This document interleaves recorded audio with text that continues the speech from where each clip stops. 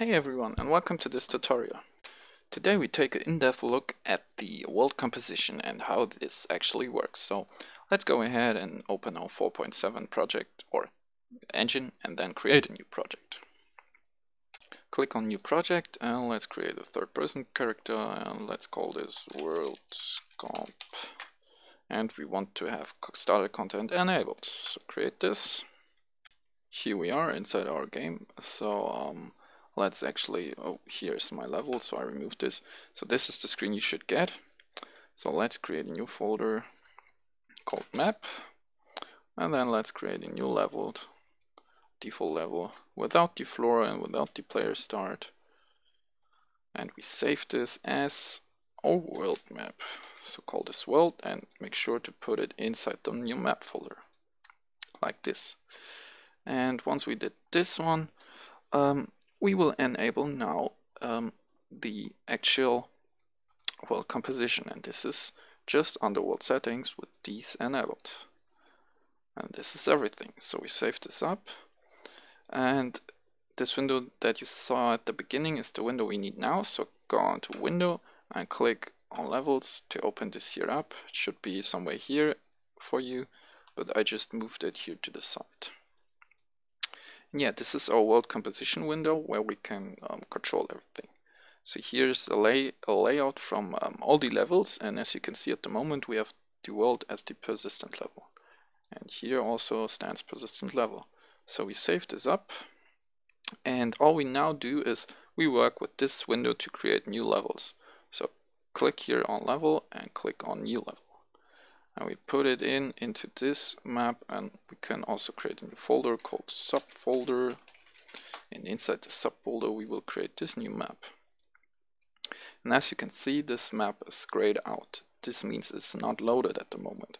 So we can load this now and then make it current. So as you can see here, it changes to a new map, and now we can, or everything we make in this new map will only be saved into this level.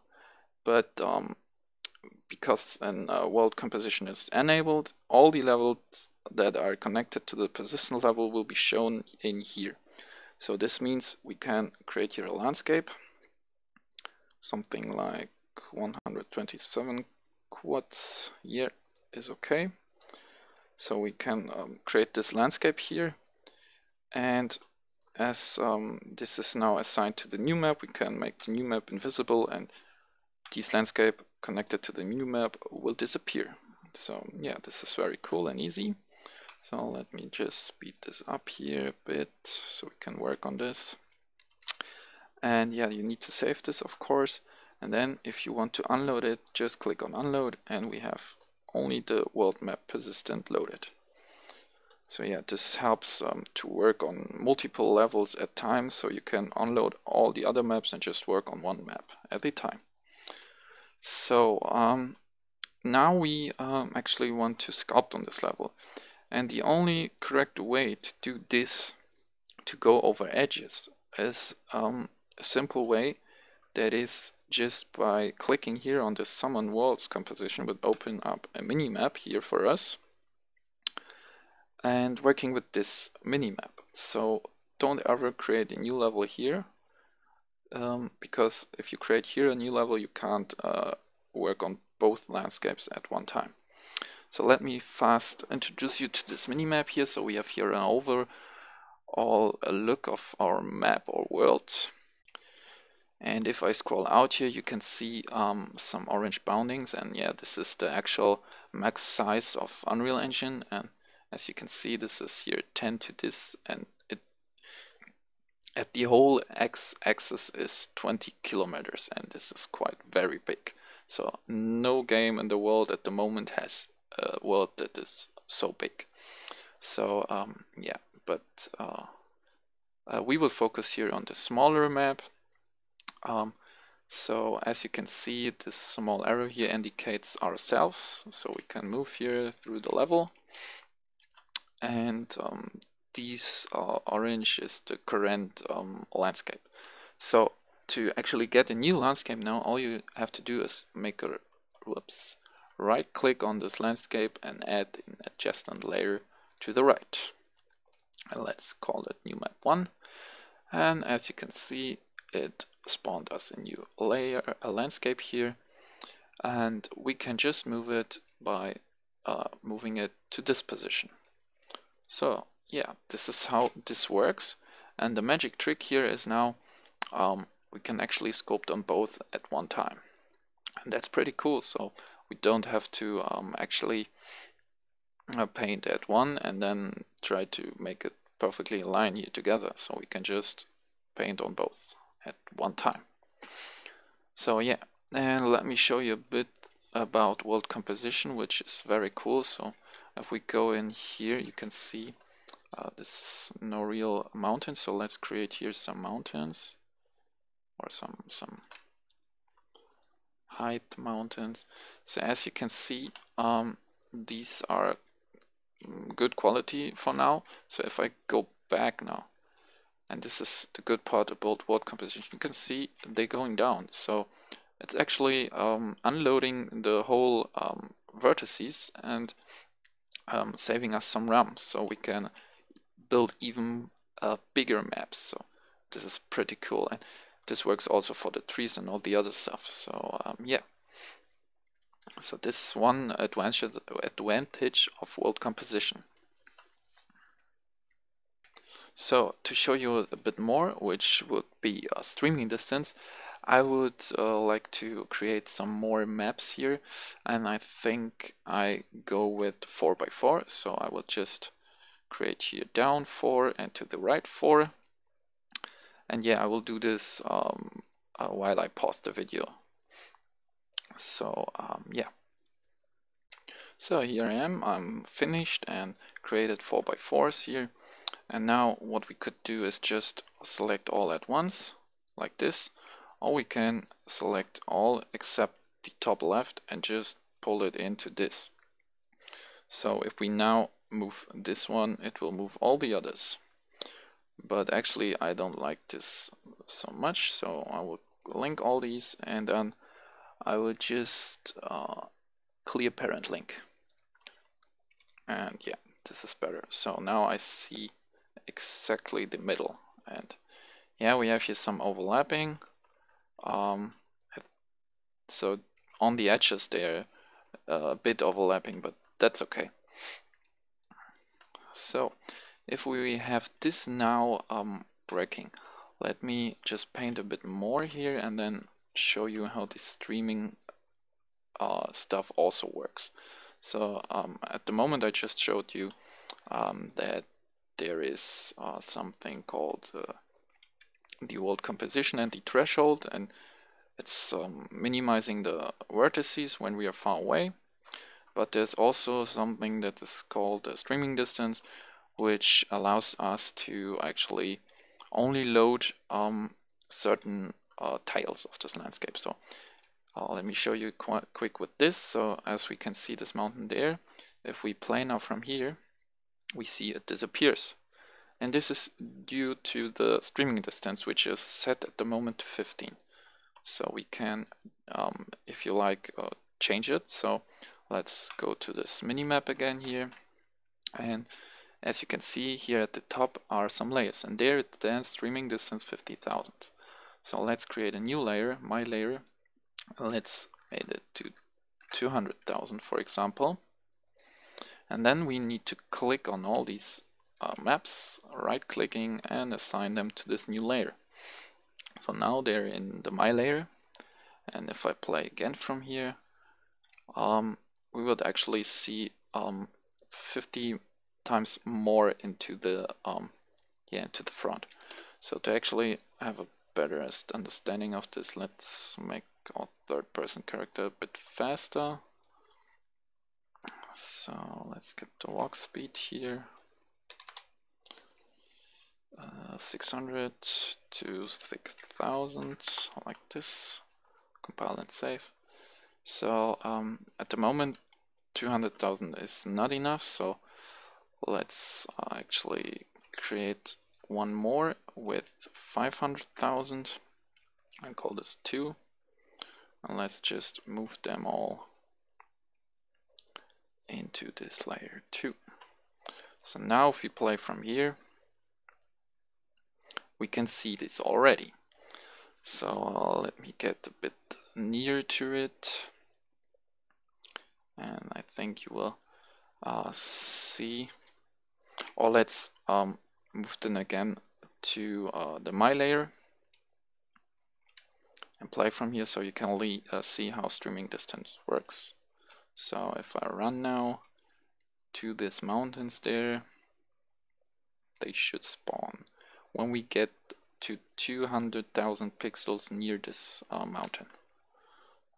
So yeah, as you can see, the background, this one disappeared already. So and in a few seconds here should the mountain appear. So we're not fast enough, I think.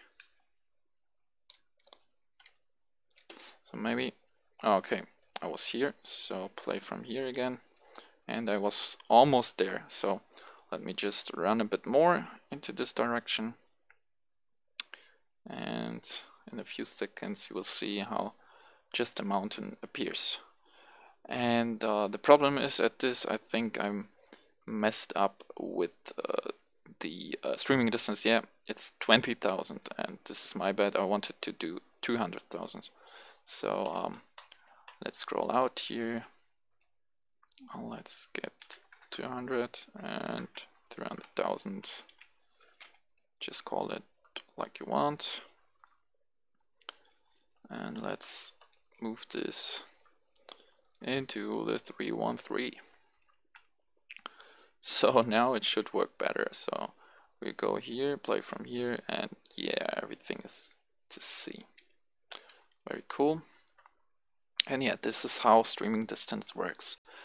And to actually not letting this popping up like we did here, we could add some atmospheric fog, and this is what we do.